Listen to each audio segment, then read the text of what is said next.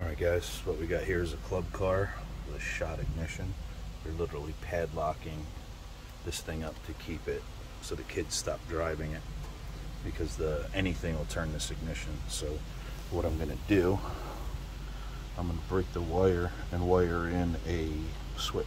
Alright, I have this wedged up here just so I can show you guys. This ignition is off right now. We turn it on, the power probe is going to come on. Off, on. Alright, so now I've cut this red power wire. Turn this back on. I'm going to show you that this no longer has any power here. But in the end of this wire, we do have power. So we've broken the red wire coming into the center lug. So we're going to put our switch in between that. Let me do that and I'll show you here quick before I put it back together. Alright, so what I just did, I just cut a hole in here.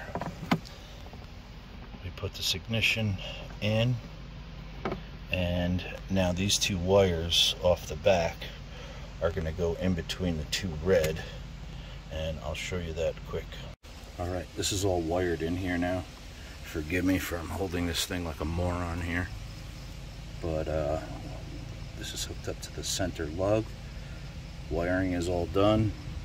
Ignition's in. Now this powers up when you turn this switch on. I'll put this back together and I'll show you. Alright, I'm just going to show you guys how this works. This switch is off now. Won't do anything.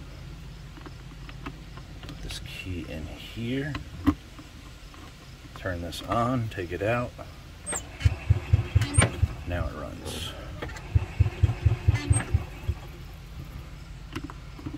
Turn it off, and it's fine.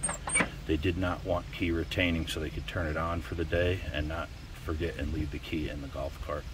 Appreciate you guys watching. If you like this, leave a thumbs up.